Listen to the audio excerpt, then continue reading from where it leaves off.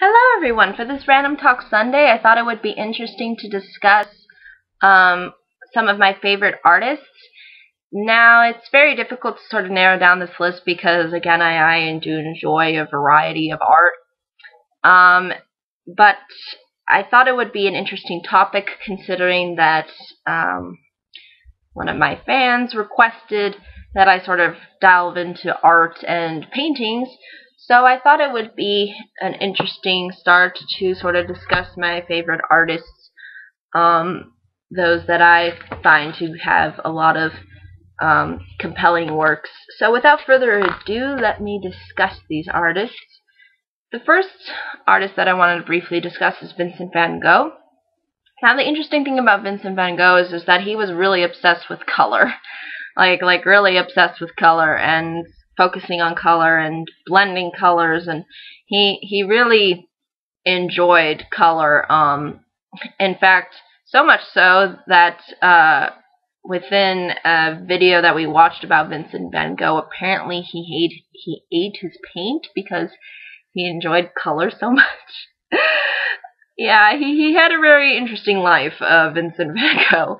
But I guess I would say that the most interesting of his pieces include The Starry Night, which I think does a really good job of blending in color and how it kind of looks like something that could be within the realms of reality, and then it also looks like something that's, within a fantasy sort of. It's just very interesting how detailed and how well blended and structured the painting is, and I think it's something that Vincent Van Gogh sort of enjoyed painting. Another piece that I really enjoy of his is the irises, which is basically these blue flowers, and I just really like how he used the color within these flowers to make it stand out, and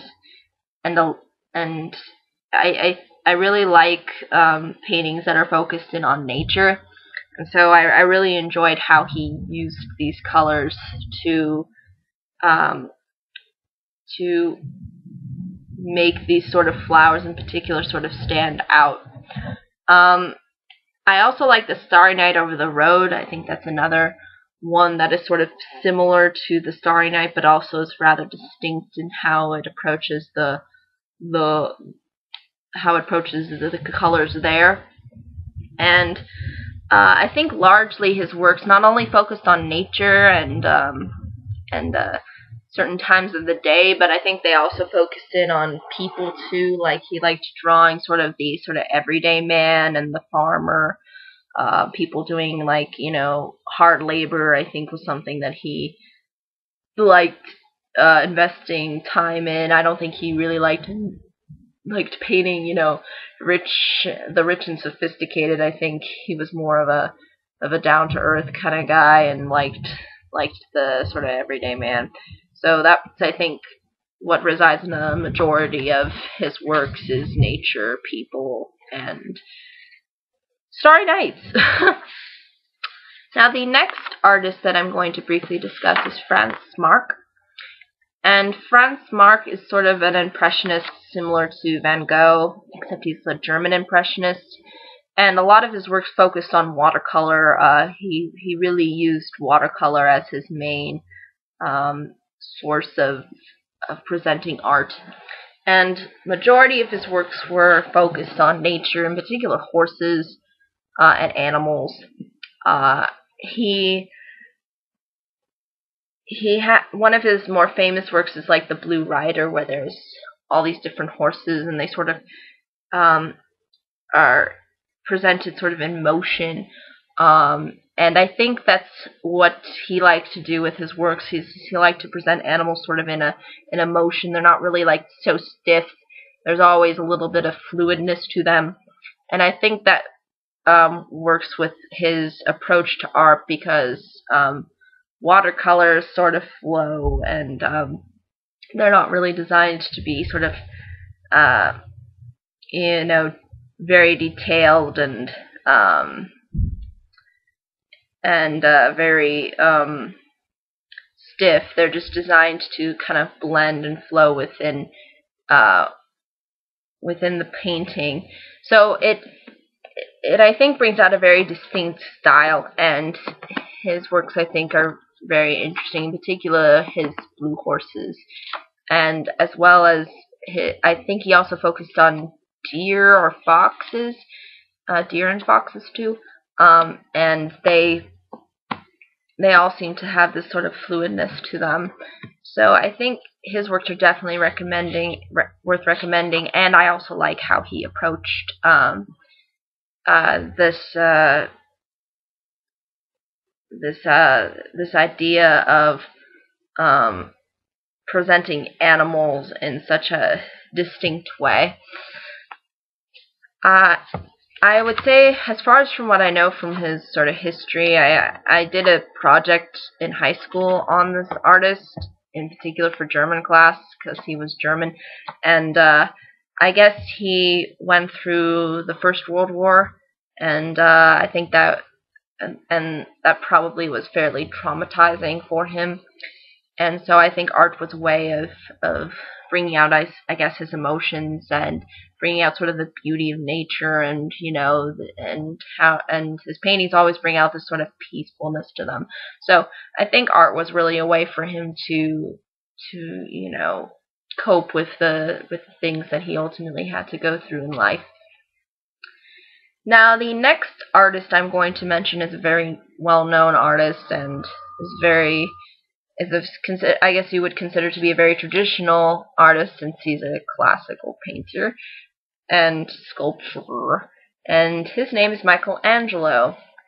Now, the three that I think stand out for Michelangelo in particular include David, the Sistine Chapel, and Pila. David for the sort of emotions of manhood, this confidence that David sort of displays in the sculpture, and the way he has his posture, I think, represents sort of a very masculine, sort of ideal kind of man, and I think that's kind of what a lot of people get out of the sculpture, and what a lot of people enjoy about the sculpture. In particular, I find it just interesting how it's very it feels very prominent, and it feels very proud of itself, sort of, the sculpture, and there's a lot of detail to it, and I think I think sculpting is something that's not an easy task to do. So kudos to you, Michelangelo, for making David. Now, the Sistine Chapel is also very interesting work because it has a lot of details to it, and it's just amazing how he literally drew from the ceiling, and I think he was also not as, I don't think he could actually see all that well too, so I can imagine just kind of just laying on your back and just trying to draw this thing, this painting that's supposed to be on the ceiling. It must have taken a lot of time and a lot of patience and a lot of dedication to ultimately make this kind of work, but it's very elaborate. It's very over the top, especially with all these different things kind of going on at once. I think the one that stands out in particular is David and God sort of trying to meet each other. You take some Knackwurst? Yeah, I'll take some. It's just my mom asking me about lunch. And basically, I think the Sistine Chapel just has this, it's not only elaborate, but it's just full of energy and full of these different things going on, and I think that's really what makes his works distinct, because you can just zoom in on one thing and you can see, wow, this is a lot of detail, because even though it looks like it would be it looks like very big as a whole, there's a lot of little things that Michelangelo puts in that make each part of it sort of distinct. Now, Pila is the last one I wanted to mention, and it's basically a sculpture of Mary and Jesus. And again, this kind of brings out different emotions than the David, where David is standing up high and is very confident. Mary's sort of looking down and is sad, and she's basically holding the sort of dead Jesus in her arms, and she's kind of filled with like sorrow and heartache, and I think there's a lot of detail, in particular when it comes to her big amounts of clothing that she wears, because she's fairly covered up. I think sort of to just emphasize her virginity, and yeah, I think, and it's interesting too because she's not really looking at Jesus per se, but she's like looking down, and I think that's interesting that she's not really looking at him, but rather is maybe just overcome with emotion that she can't really that she feels like that she's lost, I guess, maybe a part of herself. So I think it's a very interesting sculpture, and definitely a very elaborate one with a lot of details. So definitely worth recommending. Which you can see, I believe it was in the Vatican where I saw it. So that's that. And David, I actually didn't see. In Florence, I think there's a place where you can go see the actual David, but there's a lot of copies, so all of the copies look pretty much the same. But that's, I think, all I can say about Michelangelo. The second to last artist that I'm going to briefly mention is Botticelli.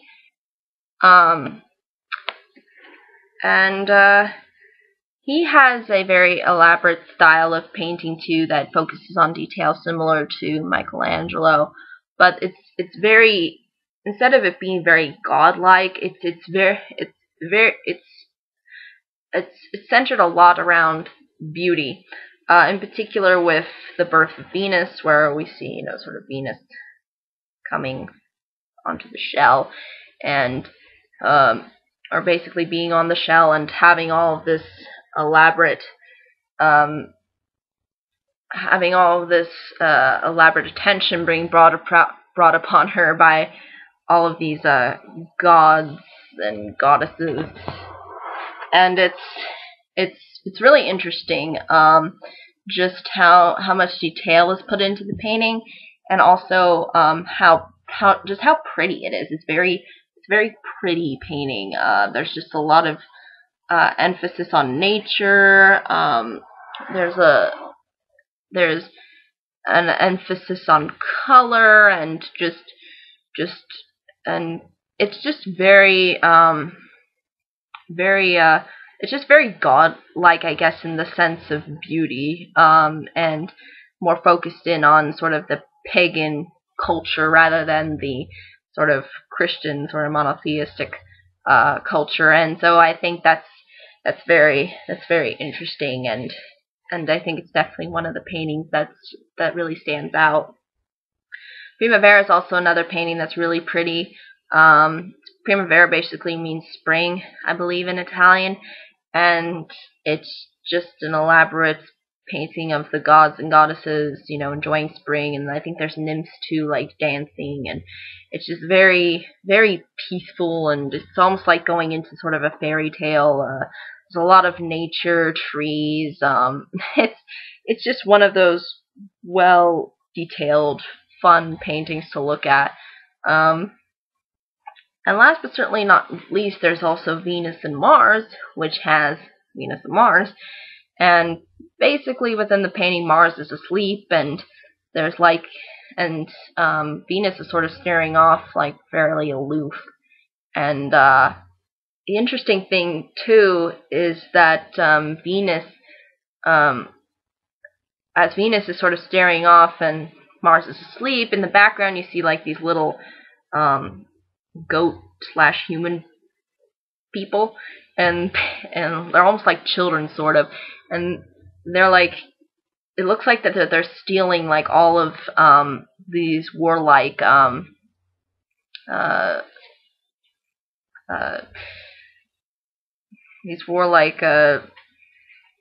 things, like I think one's a spear, like two are carrying like this big spear. I don't know if there's also like there's they steal like some armor or something too.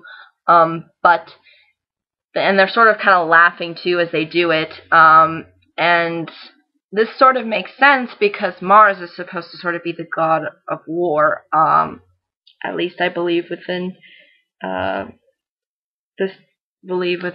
Greek/Roman mythology. And basically, they're just kind of just stealing all of his stuff. And they're sort of laughing at it because, you know, he's asleep.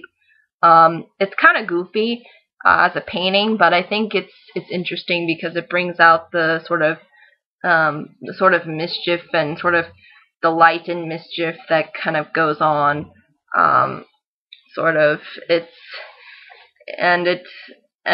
It's just one of those very elaborate paintings too, with people's expressions, and it's definitely, I think, a painting worth recommending. Now, the last painter I'm going to briefly discuss is Pierre-Auguste Renoir, and he did the luncheon of the boating party. And basically, you know, they're at a luncheon on a boating party, and basically there's these people who are sort of celebrating, talking. There's a girl with a dog. You know, it's very peaceful. It's very serene. He has sort of this distinct too impressionist style art where everything sort of kind of blends in together, but you can still make out people's faces and expressions. So it's very interesting. It's very fluid, and it's really an enjoyable painting to look at. He also did the Bal du Moulin de la Côte. I apologize if I butchered that title completely, but basically, this painting focuses in more on different people and what they're doing. The luncheon doesn't have necessarily a lot of people, but gives us a little bit more focus, whereas with this painting you see that there's all these different things going on. You know, there's people dancing, there's people sitting and talking, there's a lot of just movement going on. And this, I think, just flows just so nicely, and it feels very, again, it just feels very peaceful, serene, and fun. It's almost like you can enjoy yourself by just looking at the painting. Now, the last one that I'm going to mention is the Surat, Sunday Afternoon in the Park, and this one is fairly distinct compared to a lot of his other works, because he like pretty much dots out every single detail of it. And it sort of focuses in again on that sort of same setting. There's like a park, and there's all these people who are just kind of sitting around, just enjoying themselves. And even though you can't really see their faces, it still brings out a lot of the serenity and the peacefulness that goes on with just enjoying yourself in a day in the park. And I think it really works as an art piece. And all these art pieces, I think, are definitely worth recommending. But I guess I would say that these are some of my favorite artists. I'll try to put maybe some links below to their works. But I think that's really all I can say, and I just wanted to mention before I go that I am not going to be doing videos next week. Next week I'll be gone. I'm on vacation. So next week I will just be I'll just be having vacation, and then I will come back the following week. So next week, no videos. But I'll be sure to put that in the description too, in case some people forget. But thank you all so much. I hope you enjoy your day, week, month, and year. And I will see you all not next week, but the following week.